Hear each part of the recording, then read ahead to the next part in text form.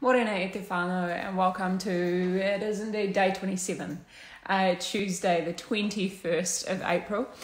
You would have heard it announced yesterday, as I think the whole country was waiting with bated breath. It's definitely the most kind of excitement and intrigue that I have seen following a political announcement in my lifetime. Even though I operate in quite political circles and bubbles, for lack of a better term, even the election isn't followed with as much bated breath as the announcement around alert levels were yesterday. Mōrena Jeanette and Mōrena Tracy and Caleb. What we had announced yesterday is that on Monday midnight on the 27th, that is on Anzac Day, on midnight, you will see that the alert level 4 lockdown is being lifted, by which point in time we will go into, Mōrena Mike, by which point in time we will be going into alert level 3. We will stay in alert level 3 for at least a fortnight, after which Cabinet will evaluate the most recent round of research and data and evidence and make another assessment on where we will go from there. Whether it is that we potentially, move up or move down. Nothing can be taken for granted. Liam McConnell Whiting is asking about the webinar and asking if I can talk about that a little bit. So this is exactly what I was kind of planning to do a real brief yarn on this morning. Mōrena Rebecca, about with regard to what I got up to last night. I had the good fortune of getting onto a live stream kind of panel discussion, kōrero hui, with my mate Councillor Tamitha Paul, who is one of the awesome young elected members across the country and local government who are working for change at a grassroots level. And just, guys, I'm not sure if you have experienced live streams crashing or any of the kind of attempts to move particularly big organisations online at the moment, and how it is really, really challenging at the best of times. Like, it takes the notion of technical difficulties with kind of PowerPoints playing at a live presentation to a whole new level.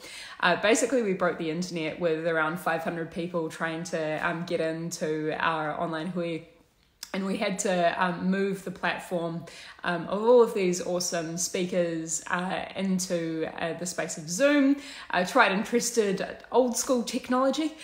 We had to record that and then post it up on the Aotearoa Town Hall Facebook page. I'll link that in the comments below if you want to catch up with it, Liam. We did unfortunately end up losing Kate Rayworth in that transition. Kate Rayworth being the Oxford economist who is the author of Donut Economics. But she did, thankfully, stick around for the first little bit, and we will have her again later down the track. But Kate is a fascinating mind who I've had the opportunity to actually interview previously in one of the many podcasts that I have gathering dust at the moment, which I've got to figure out when to kind of release when I get around to it. I've currently got an awesome local artist by the name of Phoebe working on an artwork which we'll release it with. I've got a podcast there with the likes of Johan Hari, who wrote Chasing the Scream, actually with Helen Clark on drug law reform, and with Jane Goodall when she was over here helping to establish the Jane Goodall Foundation. So there is an awesome cachet of cool podcasts that will be coming your way, and hopefully not completely redundant by the 2 years or so that it's taken me to get them off the ground. But Kate yesterday was asked just what was supposed to be a bit of a funny question by Tamitha about given that Kate envisions, and provides the analogy or metaphor for the way that our economy should be operating as a donut, that being kind of the dough of the donut is the safe and just, equitable space for humanity to exist in. If we go towards the middle of the donut, where obviously we'd be overshooting, is into space or the floor that should exist, by which nobody has below that level of rights, freedoms, dignity or otherwise. and extending beyond those kind of limits at the top or on the outer edge, outer shell. Donut doesn't really have an outer shell, but on the outer edge is planetary boundaries or limits. So as soon as we start overshooting there, it's the equivalent of ocean acidification, it's the equivalent of excessive carbon emissions, all of those things which ultimately are detrimental to and damaging to our planet. So Tam, just for sake of a fun question, asked Kate, if we want to be working towards our economy being effectively a donut, that being redistributive, regenerative, and otherwise, what kind of format is a good analogy or a good metaphor for our economy at the moment and what it can be? And what Kate came up with was a sourdough starter.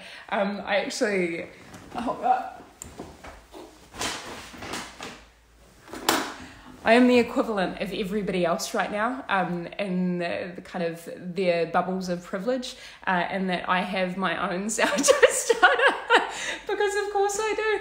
I absolutely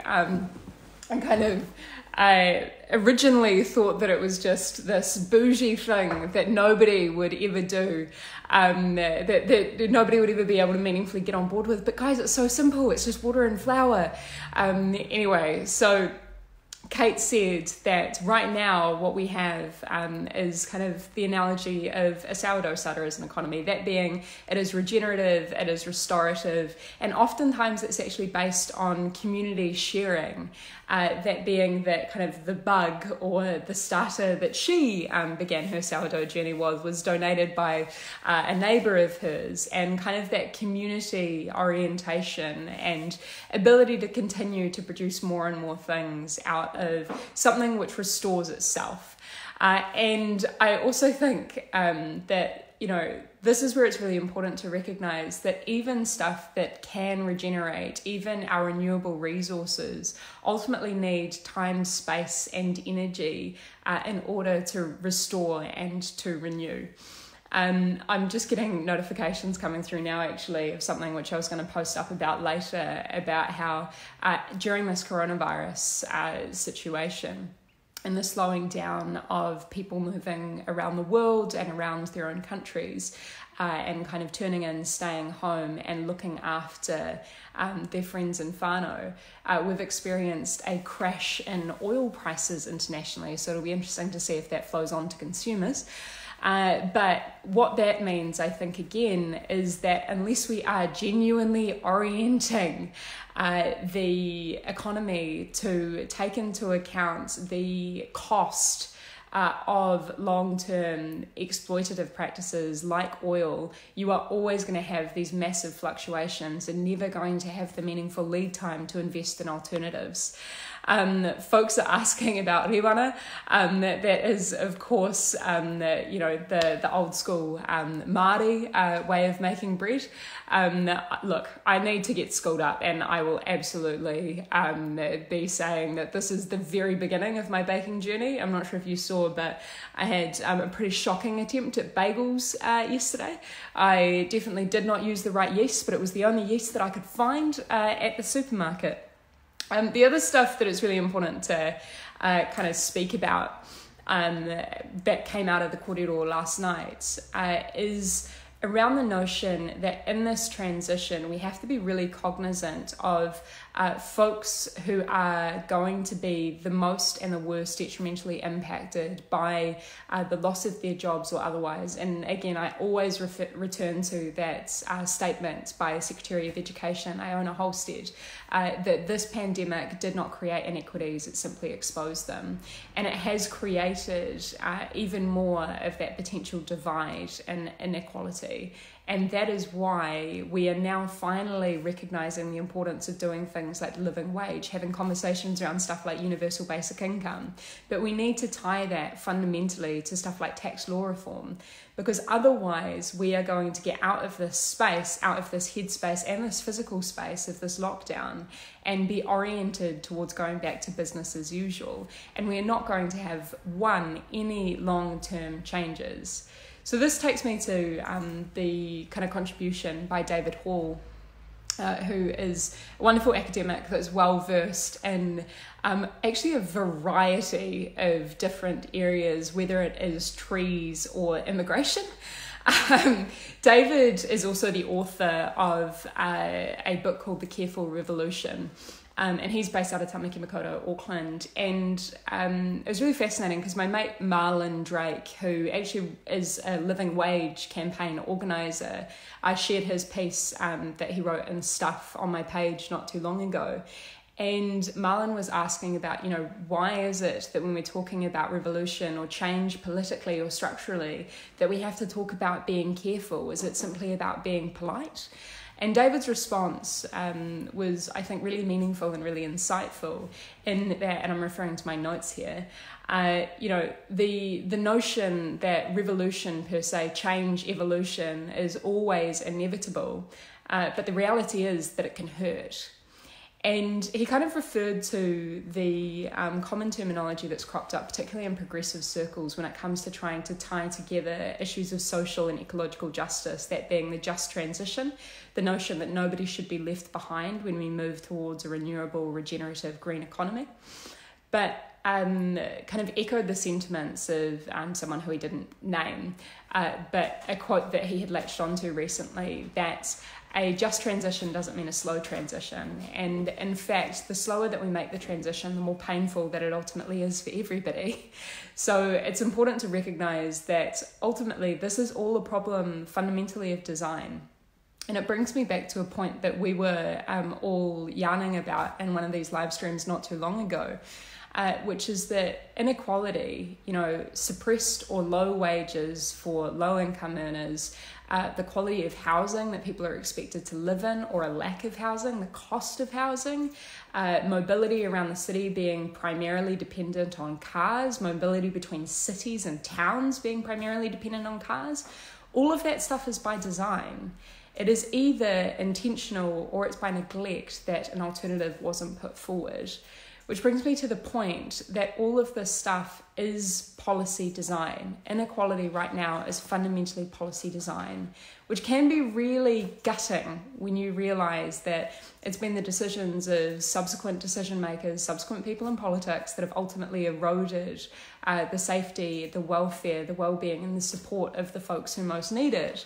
But it also helps you to recognise that this stuff isn't natural. It isn't written in stone, it's not in concrete, and ultimately we can change it, which hopefully offers a silver lining and some form of space to operate in where we recognise the potential that is palpable for change. We also just had a few more bits and pieces. There was an awesome contribution by Kara Dentis, who is, I believe, as soon as we get out of lockdown, about to start working with Hutt City Council. Comes from a planning background, that being kind of urban planning, and does kind of iwi consultation. And he was speaking to the fact that, if we don't build our kind of collective tribes or our collective communities or groups in this space and continue to re-energise and recharge the kaupapa or the values that we want to take moving forward, we will get caught in a web of inertia and ultimately be turned back in on each other to continue fighting each other. And while we're all fighting each other, those who are profiting big time from the way that things are just continuing to profit, and nothing's changing ultimately. He also spoke about how his preference in terminology isn't decolonize. It's not about returning back to a space that can sometimes end up being, envisioned in some people's minds with rose-tinted lenses, but it's about re-indigeneity or re-indigenizing. So it's about taking the lessons of tikanga and te ao Māori and bringing them into a space that pays credence to and respect to the past, but also integrates with contemporary practice. And I just found that really beautiful. And as a Pākehā woman, tangata tiriti, I definitely can't speak too much about that, but I would highly recommend tuning into that kōrero. You can find it on Aotearoa Town Hall's page. Dara is saying donut economics is a difficult name to market. I don't know. I mean, you've got some people who are out there now talking about how level 3 is just alert level 4 with takeaways. So maybe there is some appetite for that kind of stuff. I think another kind of analogy for donut economics is it's the equivalent, right, when people try and segregate the camps of social justice and ecological justice. It's the equivalent of saying that you can't produce, a loaf of bread, to continue with that analogy, that is simultaneously not undercooked and not overcooked. But that's actually exactly what we're trying to do. It's two sides of the same coin. If we're looking to produce a just society, we want the loaf of bread not overcooked, that being not exceeding planetary boundaries, and not undercooked, that being having the resilience of strong communities that are all supported. We want the loaf of bread. We've got a few other folks. Nicola heard that kōrero from Kate. Looking forward to watching the hui on Zoom. Nicola, there's also more to come from Kate, which will be awesome, and I will produce that podcast sooner rather than later.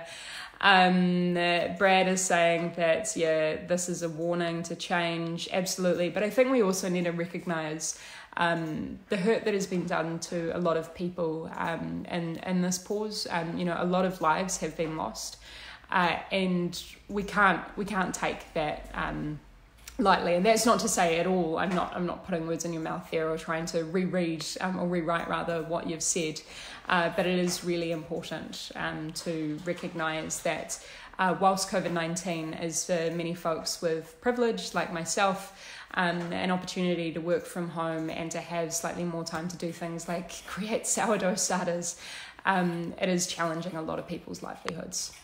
And again, this is all ultimately the space where we need to be working towards a better future. Geek is asking about any chance of moving the national election style to STV. Oh mate, I could speak forever about different election styles. I personally would much prefer that if we were talking about our electorate votes in particular, because right now we essentially have first past the post inside electorates, and it means that there is an unnecessary focus on narratives like splitting the vote as opposed to who is the best candidate. I only have about 2 more minutes, guys, but I will be responding to all of the other comments that are chucked in here. Geek is asking about how many metaphors I'm juggling. Mate, I've got all the metaphors. I've got all the metaphors because what I've found, particularly in politics, is that you can be there just screeching facts and evidence into the void, but if it's not accessible or understandable to people, then it's not worth the paper that it's written on. So metaphors are a really useful way to try and communicate to folks what's going on and what you're trying to achieve. I also just want to shout out to, I got a tweet last night from Amy Healy, who's a Green councillor in Brighton, Green Party Worldwide, and it's, to me, demonstrating that these yarns that we're having every morning aren't just limited to Aotearoa New Zealand, but they are resonating across the world, which is a really cool and exciting thing. But with only about a week more in alert level 4, I'm really contemplating whether I continue doing these live streams. So if you've got any ideas to that effect, we've got at least a week more together. But in the meantime, have a lovely Tuesday. Remember to stay home, to save lives, and to be kind, especially to yourselves. We'll catch you again tomorrow at 8:10. Kia ora.